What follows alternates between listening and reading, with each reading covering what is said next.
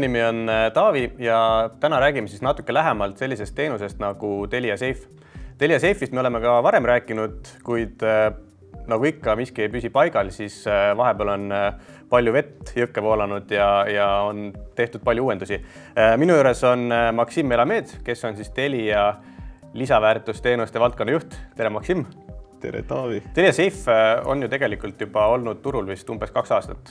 Kindlasti tuntud kui peamiselt viirusetõrjeprogrammina. Et mis on need asjad, mis on siis vahepeal juurde tulnud, mille poolest siis inimesed võiksid veel kaaluda Telia SAFE teenusega liitumisi? Telia SAFE tegelikult kaitseb kõiki pereseadmeid. Miks ma räägin perest? Sest tegelikult Telia SAFE on kasulik ka lastega peredele. Telia on viimasel ajal hästi palju tähelepanu pööranud just selle samale küberturvalisusele, ka sellele, et lapsed ei tunne ennast turvaliselt interneti maailmas. Ja Telia SAFE on selles osas väga hea tööriist selleks, et seda netimaailma, seda online'i laste jaoks turvalisemaks muuta. Telia SAFE tegelikult saab tellida väga lihtsalt Telia lehel. 3 kuud tasuta prooviperiood kehtib kõigile, kui nad võtavad esimest korda kasutusele Telia SAFE. Ja mis on toredam, kuidas ta kaitseb terve pere.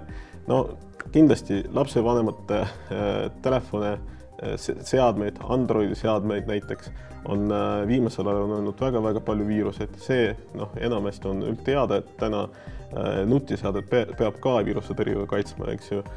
Siis täpselt samamoodi sülearvutid ja arvutid, et ehk SAFE kõlbab igale poole, aga laste seadmed.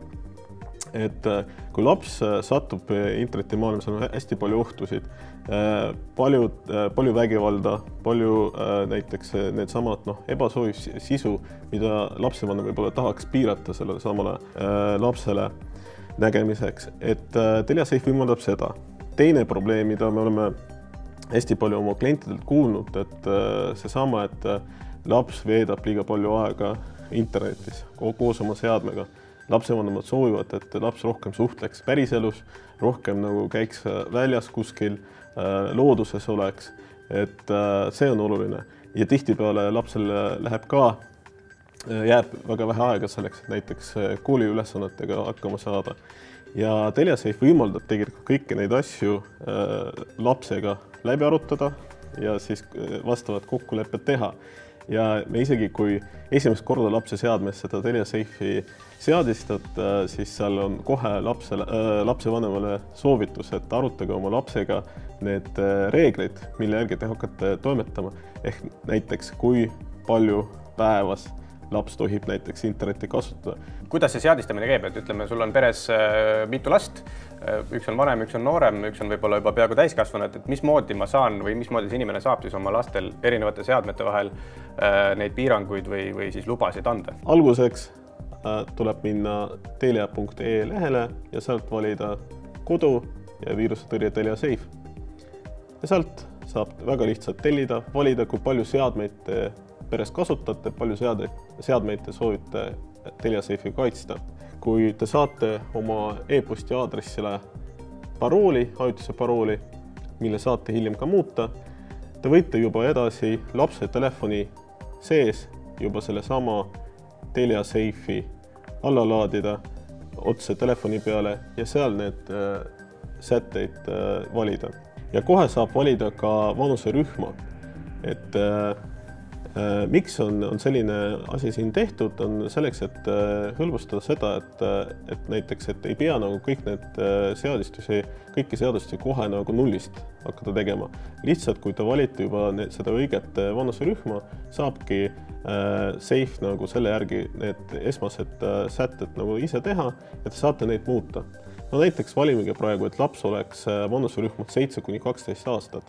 Väga positiivne hea pilt. Väga rõõmsa meelde, et lapsevanem peab siis koos lapsega kokku leppima need perereeglid, sellepärast see funktsioon ongi perereegli nimetusega. Varasemalt SAFE'is oli sarnane funktsioon nimetusega lapselukk. Nüüd just nimetasime ümber perereegliks, sest ongi mõeldud, et need reeglid võiksid sündida nagu kokkuleppel. Et näiteks siin saab sättidagi seadme kasutamise piirangud. Näiteks, et mina soovin, et tööpäevadel laps kasutaks selle seadme näiteks 2 tundi.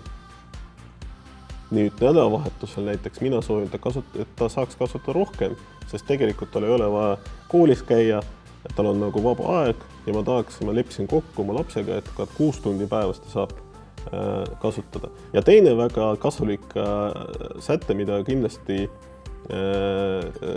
lapsevanematele meeldiks, uneaeg. Ja on selleks, et näiteks kui lapsega lepite kokku, et alates kell 9 te näiteks koolipäevadel laps enam ei kasuta seadet, saab sellised kokkulepped siia ka panna ja laps ei saaks enam seadet kasutada, ainult helistamiseks, SMS-ide saatmiseks. Kui need ajalised piirangud on pandud, rakendused on üle vaadatud, et sealt edasi juba eriti... Seal on veel sisu filtreerimine, et sisuliselt siis Androidi telefoni peal saab siis brauseris blokeerida ka sisu selle kategooria järgi. Siin on näiteks erinevad kategooriad, uimastid, alkohol, tubakas, häiriv, täiskasvanute mõeldud sisu. Paljud lapsevanemad pöörduvadki Telia poole ja küsivad, et laps vaatab pornosaite, mida saaks teha, mida saaks ette võtta.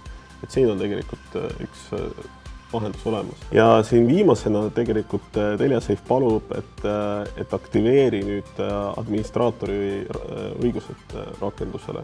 Et kahjuks jälle peame seda ära tegema selleks, et siis SAFE saaks üle kogu operatsioonisüsteemi juhtida kõiki neid rakendusi. Ilma siis selle loota kahjuks ei saa teha. Aitäh sulle, Maksim! Ja kõik, kellel on kodus väiksemaid või suuremaid lapsi või kes tahavad enda nutiseadet kaitsta, minge lehele telia.ee/SAFE, laadige rakendus alla ja proovige esimesed 3 kuud tasuta.